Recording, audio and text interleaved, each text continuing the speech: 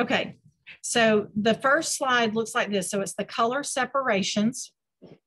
And we're going to talk about reproducing color for print jobs. So that could be screen printing, or it could be for print like Pop-Tart boxes, posters, flyers, greeting cards, anything that is produced in multi-production, package designs, that kind of thing.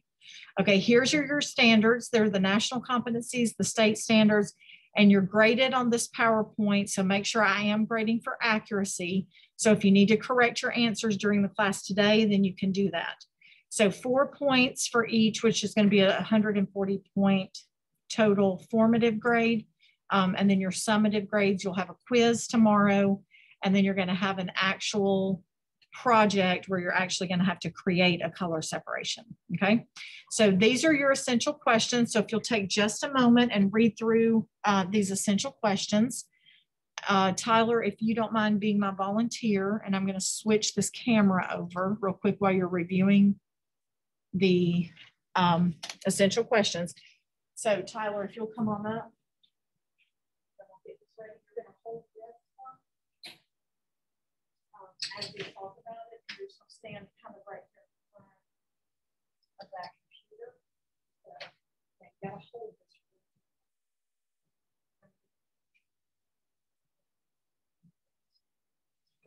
So these are slick.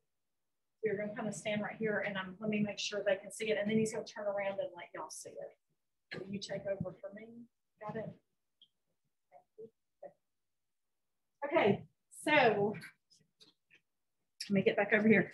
So essentially what you're learning how to do is you're learning about RGB, you're learning about CMYK, the differences between those and spot. You're learning about color correction. Yeah, you're good. I can see right where you are. You're learning how to apply concepts about registration and that kind of thing.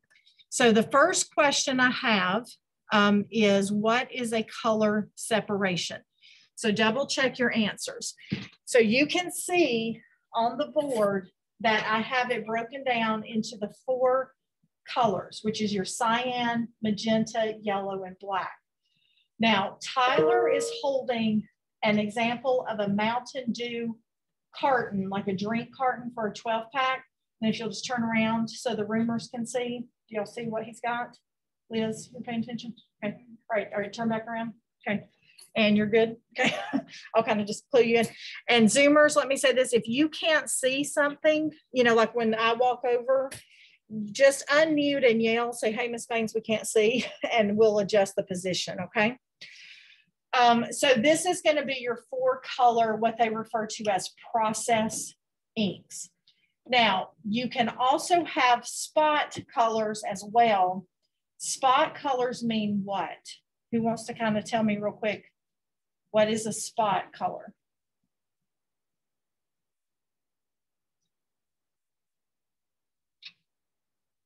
Zoomers, you guys can message in chat or you can answer.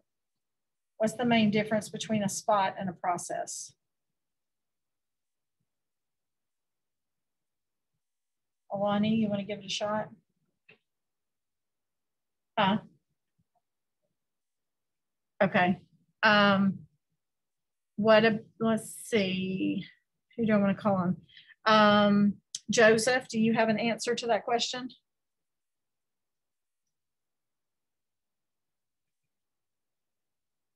Madeline, Juliana. Okay. Apparently y'all need to get some more work done. You have the answer. Okay, what is the answer, Liz? A spot color is a solid color or any color generated by. Okay. Okay, so really so the key word for what she just said is a single color, and it's a single color and it's opaque. Okay, so make sure that you have those words. I'm gonna flip to the next slide in a minute, which will have it.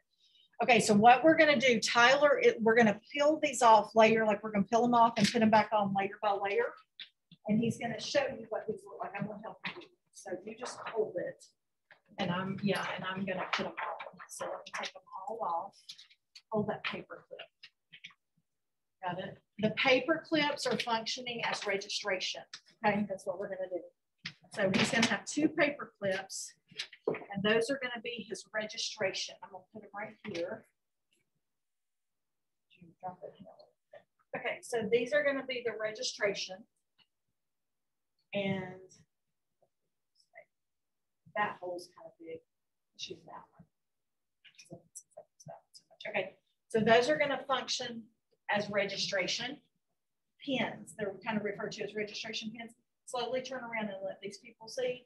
Reimers, once he turns around, y'all look quick because he's going to be flipping back and forth. So the paper clips function as the registration pin. Okay, so then turn back around. So the first color that we're going to print, so if everybody will look, this is the yellow. Okay, so everybody look. I might just want to not type for a second, but just look. A yellow, and I know it's hard to see probably for the Zoomers. You always print light to dark. You always print, always print light to dark. Let's just go back to this one. And what we're doing is we're registering the colors. You just hold it and I'll do it. That'll be easier to try. So just kind of hold it at the top. Just let me put it on. Okay, just loosen the grip. Got it. Okay, got it. And holding. Okay. Okay, loosen the grip and hold. Okay, got it.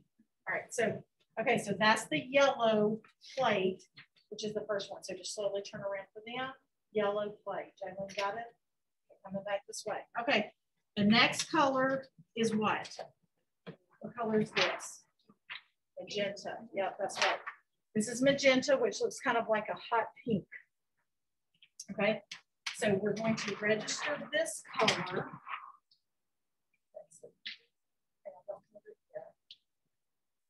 You just hold the yellow. Don't hold the pink.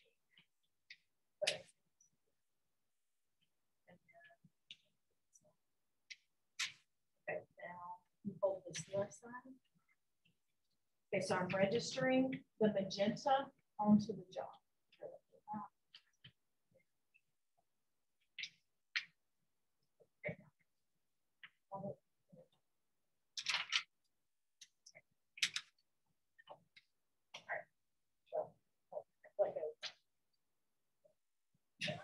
Okay, all right, so that is your yellow and magenta. Okay. Let me just double check. Can Zoomers, or can y'all see that okay? We're not like too high. Yeah, I think you're good. Okay. All right, so now we're going to put on what color? What's next? Is the cyan, which is the blue.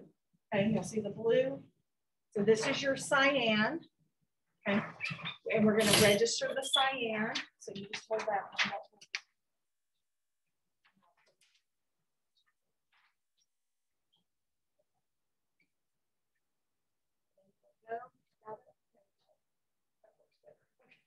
That worked. Okay, so now you can see that it's starting to look green because remember CMYK colors are transparent.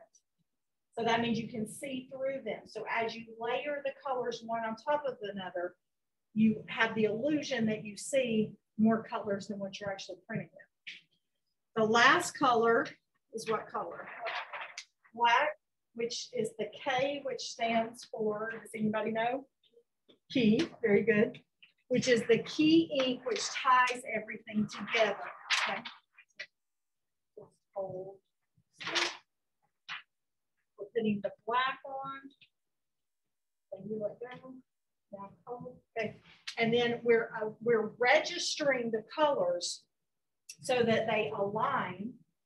Because if the colors don't align, the colors will shift, which will, you know, have like pieces that aren't together and it looks blurry. It'll look like kind of like garbage and it doesn't look very good. Okay, so that is the alignment of a 4-color process CMYK. Is that good so far? Now we have 2 more things to add. So what are we adding now?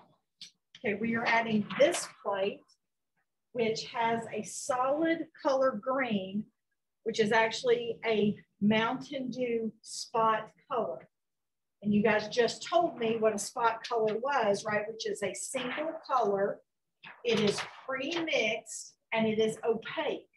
This color is not transparent. So the spot, we've also another paper here.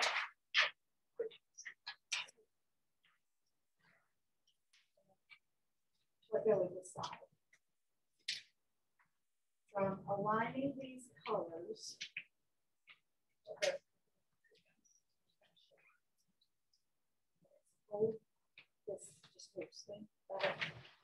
Okay, so now we're aligning the green spot. You let go.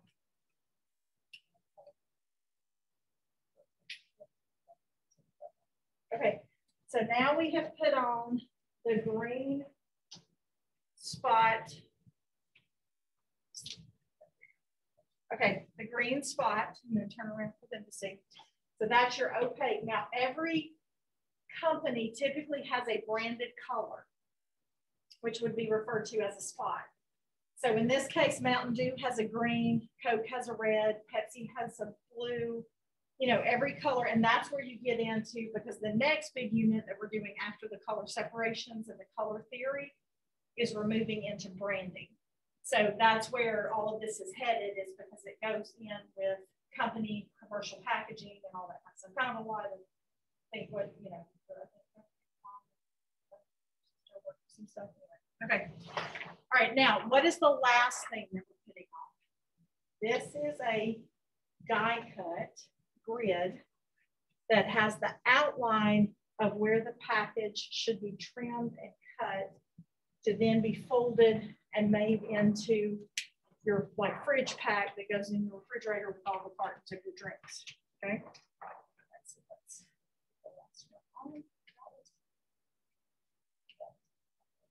Okay, let go and hold. All right, so you can see that that has color bars and registration marks around the edge, which we're going to talk about again in just a minute.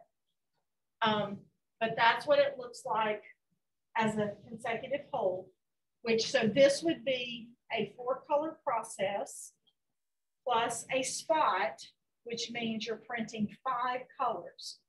You're printing CMYK plus your spot. Okay, so that would be 4 like cylinders with ink that you put on there. For screen printing, if you're printing different colors, it'd be 4 different screens, that kind of thing. So I've got some videos. I'm going to link the videos. Thank you, Tyler. You did a great job. You want to just slowly walk around and let them look at it? So I'm going to post video links so that you can actually see cylinders of ink and things that are going to be printed with those examples. Okay, just lay it down here and then sanitize your hands.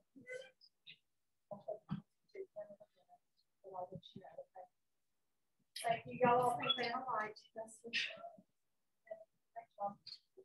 y'all everything on light.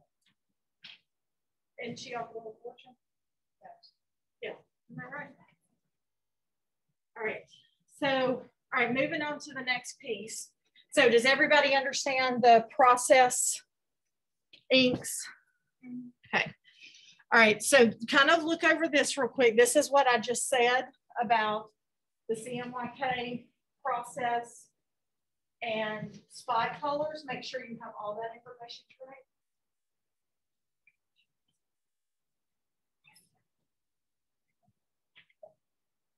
Okay, now I'm going to give you a little acronym that may help you remember, because you're going to need to know the difference between subtractive and additive colors. Let me say that again, subtractive and additive.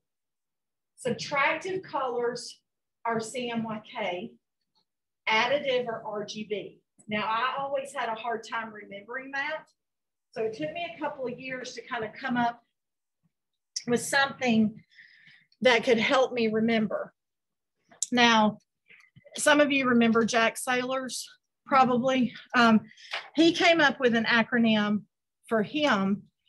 I could never remember his. He could never remember mine, because you have to make it personal to you to kind of help you remember. So his was he remembered RGB as additive because he came up with an acronym that was like a video game kind of related acronym. So that worked for him. I'm going to share mine with you. Okay, so this is the way I do mine. All right, then I'm going to hold this up so that you can see this level 2. Then I'm going to bring it around for the reamers. Mine is Sally can make your keys. Okay, that's how I remember the subtractive is CMYK. Because my friend is named Sally, so it's relevant to me. Okay, and I just came up with random. Sometimes to me, the more random it is, the more I can remember it. Like even my passcodes and passwords, it's like it has no relevance to me whatsoever, and I can remember it. So my acronym is Sally can make your keys. Okay, so Sally can make your keys. Now that's how I remember. Okay, because what I do is see that's your SCMYK. So that I can remember is subtractive is CMYK. See, subtractive, CMYK. But Sally can make your keys. And then I know additive is the opposite of RGB, so I don't remember another one. So I know that's the opposite. Or Allie reads great books. Huh? For additive. Yeah, that's what I'm saying. You can make up your own. Yeah, for additive, you could do something that stands for the, that's what Jack did. He had the ARGB one and came up with something that was related to him. So this will help you remember subtractive is your CMYK. All right, so that's my tip for the day. So if you guys want to try to come up with your own, little acronym to help you remember, but you do need to know that subtractive is white light, which I mean, like it's going to form for white, and you need to know the opposite is RGB CMYK. Now, I do not have my diagram on here on the slide, but I am going to check your diagrams. But we're going to talk about all of this throughout the slides. And then on the next slide, I am not going to ask you on a test about gamut range, but I want you to understand what it is. Gamut range can also be referred to as color space. You may hear the terms color space. So what that means is that different colors have different range of color options available. We can see with our eye more colors than we can ever reproduce in a different environment. RGB has a larger gamut range or a larger color space than CMYK. So what does that mean? That means that if I design this art and literary magazine, we'll use this as an example. So roomers, if you can see what I'm holding up, okay. If we design this on the computer, the digital copy would give you more colors than the printed copy. Have y'all ever noticed that when you have something on the computer and you print it and the colors don't look the same or the colors shift or change? The reason is because you're typically going from an RGB model to a CMYK model because most laser printers are CMYK. So you're going to have less colors that can physically be printed on a CMYK physical production. Okay, does that make sense to everybody so far? Okay, now RGB color space, RGB is what? Where do you typically see RGB?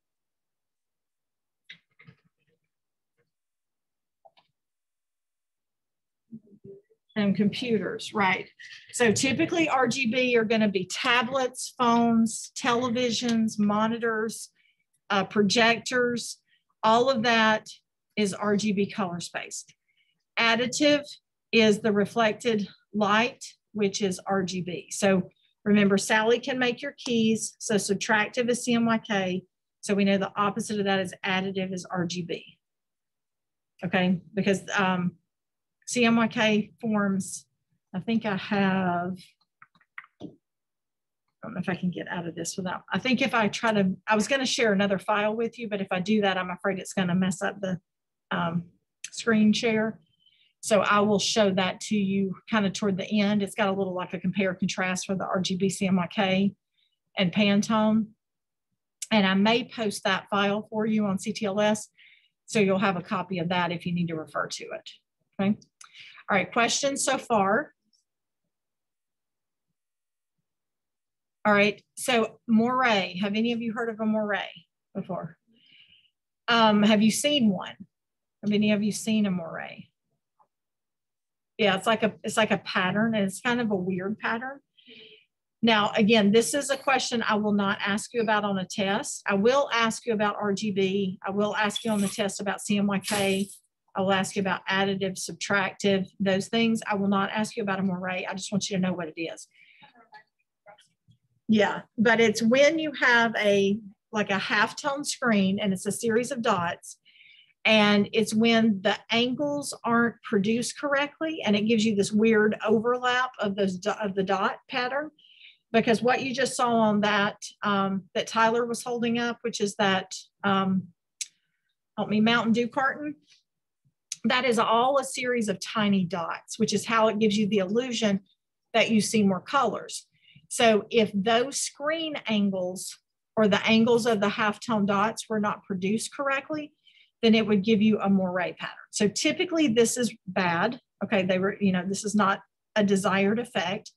However, some students, if you're using it creatively, like that's your intention, then that's a different conversation. But typically you should not want or see a moire pattern. Okay.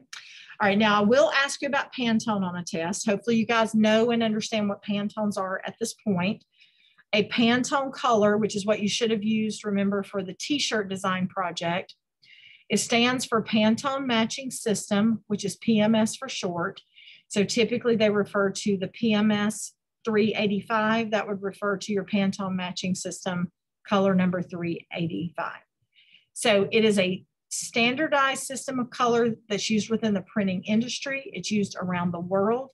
And then remember, I showed you our Pantone book that we have. So I put an image here on the slide. That is a color book that is based on all the major pigments. And it's kind of like a color by number, if you want to think of it that way. So it's a color by number, meaning that the number should match that specific color. Okay, so is everybody good on Pantone? Remember, they're opaque and they are spot, correct? Remember, Pantone equals spot. Okay, as a designer, it is super important for you to understand resolution. Resolution is what can make or break the quality of the image, right? That's what resolution is the quality of the pixels or the dots and how they're related to the size of the image.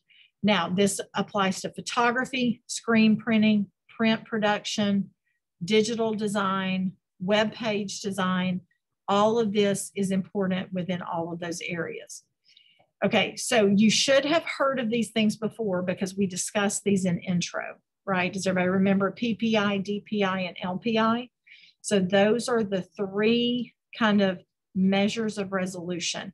And do you see how next to each one I put a measure of resolution there? And then you can see a measure of resolution here. So all of those are related to resolution. So what's the difference? PPI stands for pixels per inch, which is related to Photoshop and raster image. It's also related to photography. So anything that comes out of a digital camera is going to be referred to as PPI. Now, DPI stands for dots per inch, and that's used for print production.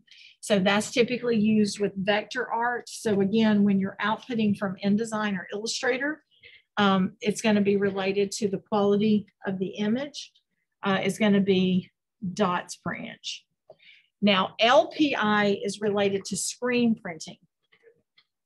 All right, so let me hold up the screen. So we're going to talk about lines per inch.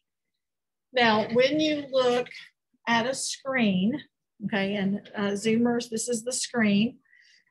There is a number on the back of each screen. Now, those of you who printed your own personal designs last year may understand this more than the ones who did not. Do y'all see there's a line of that? This is a 110. It's a 110. So that determines the screen mesh or the line mesh determines the count of how many lines there are per screen. Okay, you see that number? Okay. Now, you have to use a certain LPI or screen mesh for a certain image based on the halftone dots and the color that you're printing. So all of that is related, okay?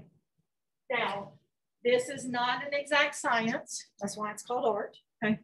So that means that we have kind of guidelines, but sometimes you have to, it's kind of sometimes a guessing game, I guess is the way I can put it, based on the type of artwork, how thick the ink is, and the color shirt that you may be printing. Okay, so I'm going to give you an example. Is everybody ready? We're going to say we're printing white ink on a black shirt because that's typically the hardest to print. So if you're printing white ink, you need a screen mesh, meaning a line screen or an LPI that is large enough to allow the white ink, because it's thick, to pass through the holes in the screen. Does that make sense to everybody so far? Now, the screen mesh numbers, you don't have to remember this, but I'm just going to tell you. We have 110, 156, 230, and 320. Those are kind of our standard screen mesh numbers. So if I'm printing this image in white ink, I want a lower number screen. That means the lower the number, the larger the holes. The higher the number, the smaller the holes. Does everybody hear me say that? And again, that's something that we're going to talk about again later. But I want bigger holes to push that white ink through the screen. Now, why do I care, really? Okay, because if I have 150 shirts that I need to get printed by tomorrow, y'all understand that efficiency is critical, right? Because you've got to get it done. So I want to set my line mesh so that I can put, y'all know how we flash between colors? You know how sometimes like if you Hello. The multi-colors, hey Moses, that you're going to print the white ink with one coat. That's your goal, right? You don't want to print one coat of white, flash it, print a second coat of white, flash it, print a third coat of white, flash it, because is that going to take about 3 times as long? And you've got a deadline. So you want efficiency. Also, time is money. Your time is valuable. So again, you want to be able to get out as many jobs as you can so that you can get paid more money, right? That should be the goal. So, or you don't want to work as many hours. You know, it could be that the money's not as important, but you want more time off. So all this is affected by line screen. So what you need to understand, let me just kind of recap it again, is the higher the number on the screens, the smaller the holes. And you have to relate the artwork to the color of the ink that you're printing as to what screen mesh you need to print it on. So typically for white ink, you would print it on a 110 screen.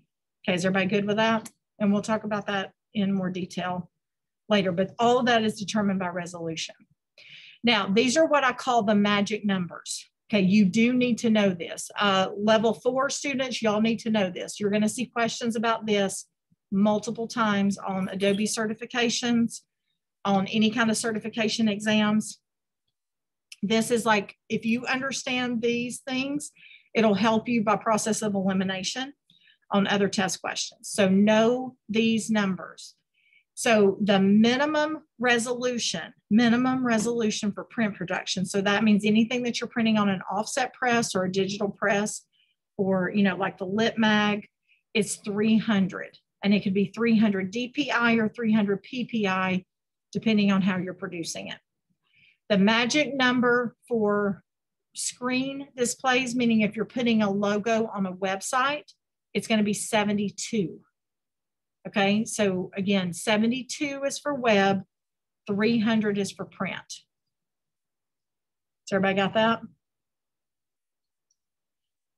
All right, now let me show you a couple of examples again. So this is your printing registration. So what does printing registration mean? That means that you are aligning your colors meaning the position of the colors. Okay, so when you have registration marks, and I put an example of what a registration mark looks like, it looks kind of like a target with a little like X in it. And they do not have to be round, they can be square. Okay. Okay, so let me show you, and we're going to look at different types of registration marks a little bit later. So hopefully you guys can see, I'm going to come back around with this, but do you see how these are square? Okay, so look at these. These are the registration marks that look like that. Aren't the ones on screen printing circles? The ones that we use for screen printing, I always use circles. And most companies use circles, but Tyler, can you come hold this again for me? So most of the registration you will see are circles, right? But they don't, I'm just letting you know, they can be different shapes. Yeah, just hold it like that. And you'll see different ones on different, okay, put your finger on that square registration mark, right? No, it's to the one on the right, kind of like right here. And then I want you to kind of zoom in, kind of get close to the camera and hold it still. Let me see if they can see. Go down a little and closer. Can y'all, Zoomers, can y'all see? Yeah, get down a little bit more. You're right there. Can you, Zoomers, can y'all give me a thumbs up if you can see that okay? Okay, perfect. Okay, all right, we're good now. Now stand back and I want you to hold it and you're gonna kind of point around the edge. So as you can see, there are multiple registration marks that go around the edge of the art, like on the outside. And these are placed, because the question says, where should they be placed? It should be outside of your image area, okay? And just stand right there and we'll go back one step. Okay, so if you look right here, these go all the way around. You see how these registration marks go all the way around? They are outside of the printing area. So turn on the again, Jalen, if you look. Outside of the printing area. That means you can't put them too close to the artwork or they will print on the shirt or on the package where you don't want them to be, okay? All right, and you can lay that back down, thank you. And then if you look, this is my little Tony the Tiger, isn't that the Frosted Flakes dude? Tony the Tiger. So you can see, I'm gonna switch back over. These, you will see registration marks. You see that one there? Start opening up your packages at home and you'll start seeing all these little color bars and registration marks that are on the inside flaps of all of your packages. They are used for alignment and color checks. So you see how these little registers, see these are all round. See the registration marks and those, and then the color bars, which we're going to talk about. So these are all on everything that you see printed. You see the registration and the color bars. Okay, and those are going to be on every package that you will see. So go home and start opening like your Pop-Tart boxes and your cereal boxes, and it's even on like makeup and perfume containers and all that stuff. Okay, so do you understand that registration must be used if you're printing more than one color? Does everybody understand that? So anything over one color has to have registration. Y'all know what a registration mark looks like, is that correct? And then you know it should be on the outside edges of the page. Now, do you see this registration mark that I put on here? This is one that I made and it has a code. So again, if you're running your own business, you may want to have codes or brands with your products. So if you look right here, this stands for John McEachern High School. GDP stands for Graphic Design Production, which is level 2. And then I usually code by number, or I'll in some cases put the year. Okay, so that's a way for you to kind of make sure you know what's what. Okay, take a minute and copy this down because this is the one that you may not have been able to find and Google may not tell you the answers. So I'm going to pause just 1 second. I want you guys to take a minute, get this information, and then I'm going to show you some examples of some shirts.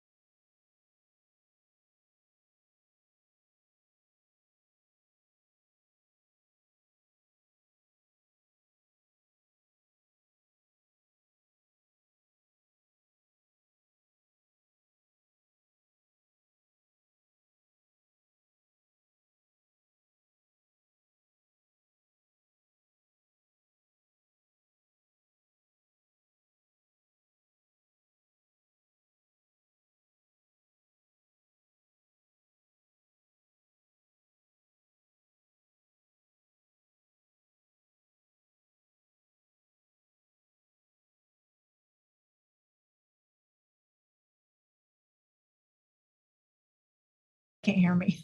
Okay, you should see the classroom again. I'm going to, or Tyler's going to hold up some examples of some shirts for us to talk about the difference in commercial, hairline, and non-register. Yeah, let me show you which is what I'm going to too. And then we're going to use your shirt that you're wearing for one in just a second. Okay, but it's not for this section. Okay, the first example is commercial. So commercial registration means that there's a slight overlap of colors, and it can be an overlap as small as 1/64 of an inch. Now, the first example that Tyler's going to show you is a bad example, and we did this intentionally so we'd have an example. So what you're pointing, sorry, is like to show them like where that orange overlaps the white. So kind of get close to it. And yeah, kind of go up a little bit. So if you guys can see and just kind of hold it still and go in a little closer right there. Do you see how the orange overlaps the white? But it's actually too large. So that is too big of a trap. So one of the words that you heard in the vocabulary was trapping. So say this to yourself: trapping is overlapping. Trapping is overlapping. Trapping is what? Overlapping. Okay, so it's where your colors overlap. Now on commercial printing, the trap should be small, like 1/64 to maybe 1/4 of an inch, but it should not be that large. Okay, walk that around so they can see. Okay, now the next example, this is an example of, of trapping, but it is a better example. So we're going to look at the M. Do you want to hold this one up? Okay. She's going to hold this one. So did everybody see that? So put that in front of the screen.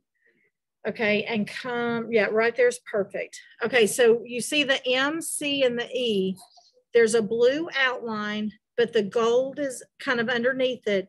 But it's a commercial print because the blue is slightly overlapping the gold.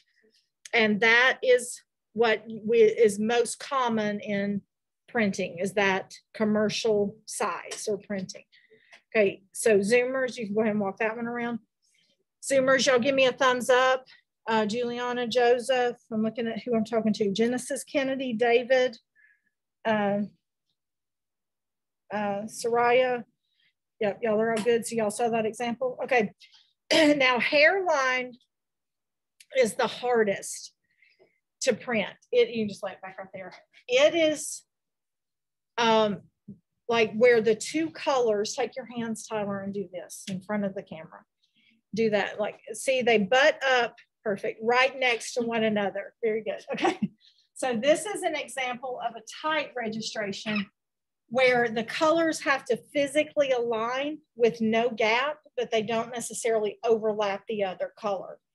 Now, we never, ever, ever print hairline because we just can't. We're not good enough to do it. I'll be honest. We don't have the equipment technology. We don't have the skill level. There's too much room or margin for error for students to do this. Not many companies actually do hairline either because it's hard to do. Okay. So, all right, good. Yeah, like, yeah, if there's even a slight like movement, then the whole, like you'll have a gap and you'll see it and it looks bad. So you can walk that around. So it's a little bit harder to print.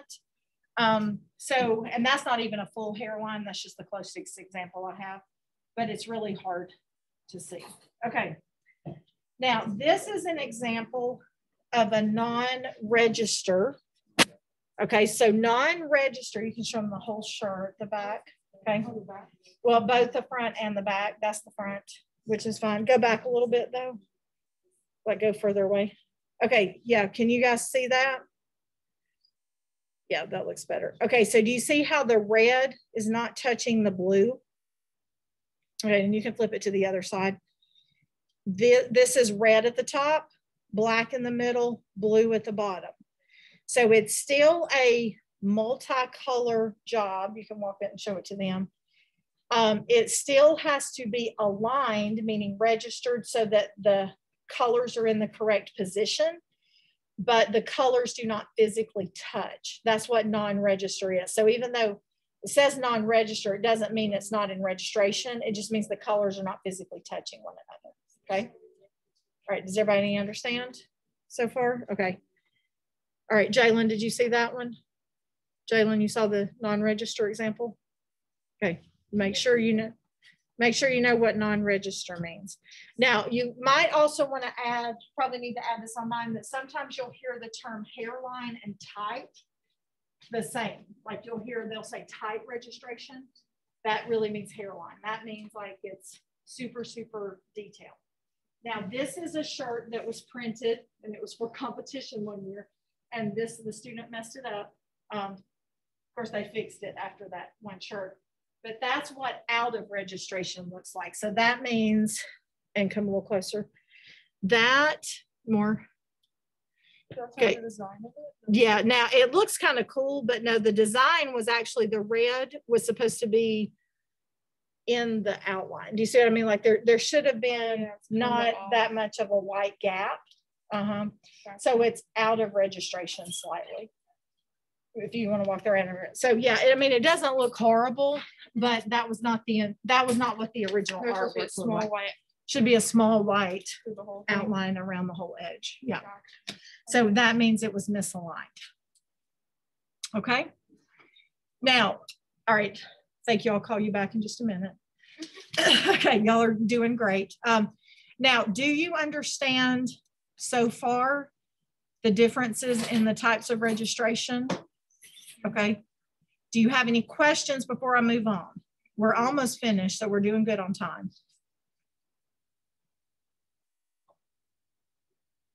Okay, I'm going to use that awkward teacher wait time as there are no questions. Okay. All right, so this is trapping. Now, we're not going to get super detailed into spread and chokes today. We're going to talk about that later, but I want you to see kind of what those are, because I don't think I specifically asked you to have those words on your slide. But what you need to remember is that trapping is the overlapping of the colors to make sure that there are no gaps within the printed color. Okay. Now, okay, I'm sorry, Tyler, I need you back again. All right. So, all right. So now we're talking knockout and overprint. Okay, now get really close. Look at Tyler's shirt that he's wearing. You're going to have to squat down a little bit because you're tall. Okay. The word passion, that black text, is actually printed on top of, the best I could tell by looking at it, it's physically printed over the flames, right? Isn't that what it looks like to you? So that's an overprint. Okay, so let the people in the room see it. So if you look closely, you can see that the flames were printed first, and then that black text was printed on top of the other colors. So that's what they refer to as an overprint. Typically overprints we typically overprint black because it's the easiest color to overprint. There was a student in my first block class who had on the McEachern soccer sweatshirt, and his was a full white design with the Vegas gold as an overprint on top of the white, like a little, like a frame or a rim to the design. So that was a good example. Now, a knockout, I can show them that one too. Let me see if I have a knockout. So a knockout is essentially negative space. Okay, let's use that. So hold that in your mind. So do you see how, go just a little closer? Okay, good. Do you see how there's a blue outline around the gold M? There's a blue line between the white and the gold. Okay, so let them see that. That's essentially kind of like a knockout. So you're using the color of the shirt to become part of the design by using negative space. Okay, so let me say that one more time. So you're using, so think of like if you take your fist and you punch it through a wall. Hopefully y'all haven't done that, but some of you may. If you get angry and you punch your fist through a wall, what are you doing when you do that? You're making a hole in the wall, right? So a knockout, that's why I'm using that analogy, because it's like you're knocking out the space or you're knocking out a hole in the wall. It's the same principle. It means that there is nothing there. There's no color, there's no artwork, there's no space. Overprint is the overlaying of one color on top of another. So does that make sense? So you can use knockouts. It's kind of like that positive negative space in your elements of design. You can use that creatively to give you the illusion that you're printing more colors. So that way you can take a 2-color job, but make it look like it's a 3-color. Okay. All right. Now, hard proof and soft proof. Did y'all have that on your slide? Yes. Okay. So essentially what that means is that a hard proof would be a physical piece of paper that is printed to the laser printer or to a digital printer. That means that it is the camera ready and the proofing would happen on a sheet of paper that you can hold or touch or feel. Does everybody understand that? That's a hard proof. A soft proof would be digital. So that means a PDF. So when I say send me a PDF copy of your work, I am soft proofing your work. If I walk over to your computer and look behind you and I look at your screen and I say, hey, why don't you make this blue white and make this font this, I'm soft proofing. Proofing means checking your work for mistakes or errors. When you guys are uploading your designs right now, like your Skills USA designs to the Padlet, or you upload your thumbnails, then I'm soft proofing your work. Does that make sense? So soft proof is digital and a hard proof is a physical printed copy to paper. Okay, do I have 2 thumbs up on that one? Hard and soft proofs. Hopefully y'all can remember that. And the last slide is discussing color bars. So color bars are used to make sure that the colors are accurate. Now, if you look at this example, this little box here, this is what your files are going to look like when you generate them out for me to grade for these next few projects. So you're going to have what they call crop marks. which are the little, you know, things that are here. You're going to have registration marks, and then you're going to have color bars. So all of these things together are called printer's marks. So when you, like in Illustrator and InDesign, when I ask you to generate out your files, which y'all are going to learn more about outputting PDFs, you're going to output with printer's marks, which will give you all of this information. It'll also typically give you the name of the file and the date in which the file was generated. Now, these are more color bars that look, these are just more examples. This also gives you a couple of different looks of registration marks here too, so you can see those. And then the color bars, this is what it might look, you know, on a PDF, or the color bars that were on the actual package design. So let me roll over and show you these again. So these are the color bars on the cereal carton. So you can see those to make sure that the blue is blue and it doesn't look like too purple, or to make sure that the CMYK colors are correct. I actually had a job. This was my job, was they would call me up and I'd have to drive to wherever they pulled what they called the proof sheets. And I would have to go check and make sure that the color was correct on the jobs before they ran them. And if I had to sign off on them, and if I did not sign off on them, or if there were color issues, then they would have to adjust it on the machines before they would finish the print run. And it could be 30,000, it could be 400,000 copies of something, but you have to have those colors approved from a proof, typically a hard proof, in a viewing booth for color. And then once they're approved, then they're printed. Okay. Now I went through the whole thing, which is good because we wanted to finish on time today. So do you have any questions, or is there anything I need to go back and clarify? Anything that I need to review before we kind of start wrapping everything up for the class?